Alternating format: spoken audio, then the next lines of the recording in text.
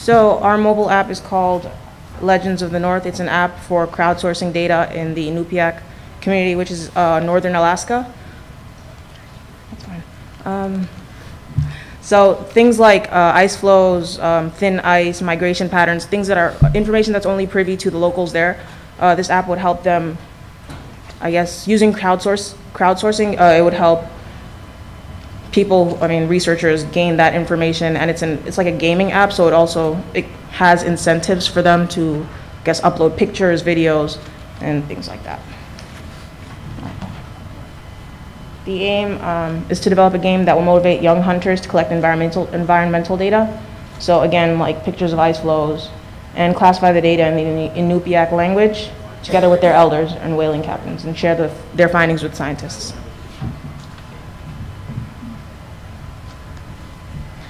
All right, so this is our app, and it's called Legends of the North, and you have an option to sign in if you've already created an account. And here you have a personalized dashboard where you can set your status, which is where you are. Technical difficulties.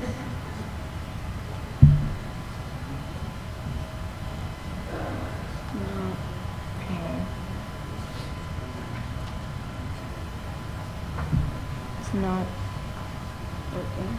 Why is it on the other? Close it. Okay, so take it. Just bring it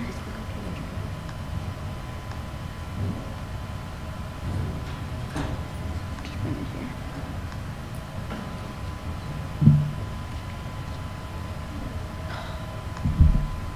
Yeah.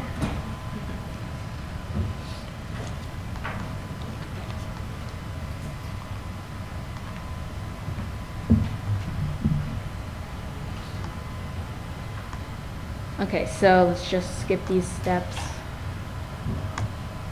And this is your personalized dashboard where you can set your status to let others know where you are, to make sure that you're not lost and they have an idea of where you are in general and what you're doing. So let's say I'm a young person, which I am, and, and I'm going hunting. So I can click where I'm going, and I want to go, let's say, to Kiana, right? And I'm hunting caribou because it's my first time out hunting. And I can click different things to make sure that I get a personalized update of what to look out for.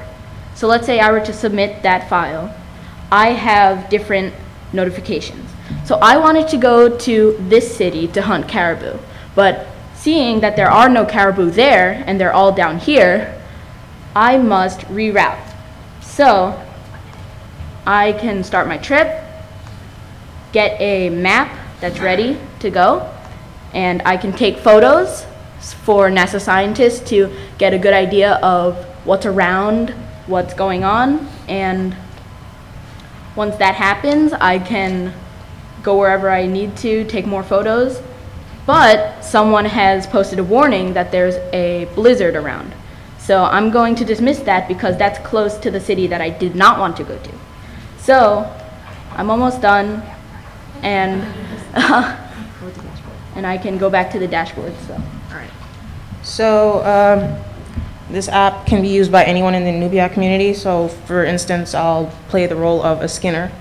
Say someone has a seal, and they bring it to me to skin. And you know, I might skin it for a good price or whatever. But there's also a way for people to teach. Okay.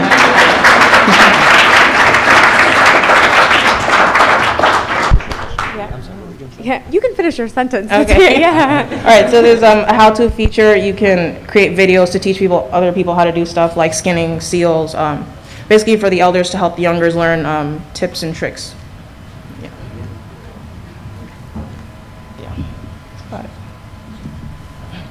What was the inspiration for the project? Like, I don't know. We took the Arctic Game Challenge, so that was. Okay, it's cool. I mean, it seems because it is directed towards this specific population, it seems like, it would be very personal. Like you guys are solving a known need for within these communities. I don't know much about this particular community. I assume technology adoption is pretty widespread. So this would be something that they would get a lot of value out of. Are they using like apps currently to help with hunting patterns and that sort of thing? Well, we haven't done research on whether or not they're using apps to really find out where the animals are. Yeah. But the thing is, with this app, we can use that to help preserve their culture, because a lot of these Native American cultures are dying off because they don't have as many like traditions passed down that start to get lost with integration to the more like, as you would know, the modern world. So taking pictures and making videos to teach people is going to really help them in preserving their culture. Yeah, there's a nice archive component to this as well that I think is really cool. I have two quick questions, or a question and then like a feature idea. You mentioned it was a game. Is there like a point system or something that you get for? Here, 1 second.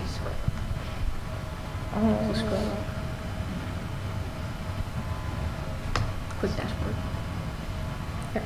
So for instance, you can see achievements, there's a leaderboard, badges, and points, and that's like sort of the incentive for the young ones to use the app as well. Gotcha. Okay, so it's the gamification awarding thing. Perfect. So my feature suggestion is it would be really cool if you built in something that was voice recognition, because you might be out like on the ice or something and you might say, oh, thin ice, and then you can just say record thin ice and then maybe get like a GPS position or something while they're there. But basically I can imagine while I'm out in the wilderness or I'm doing something, I'd rather just speak into the phone so I don't have to look for a button and select something and push something. So That's cool, yeah. I just had what are your names? Actually? Oh, Yeah. My name is Zainab. Zainab? I'm Matthew. Matthew? I'm Susan. Susan. This is so wonderful. I actually work with a team to help create this challenge. And what you talked about, it's not a question, just letting you know. But just what you said about preserving the culture, that was the essence of what they wanted for this challenge and what we strive to like articulate in the challenge language. So I'm really, really glad to hear that was what you took to heart when you developed it, and it's beautiful. So yeah, thank you. Thank you.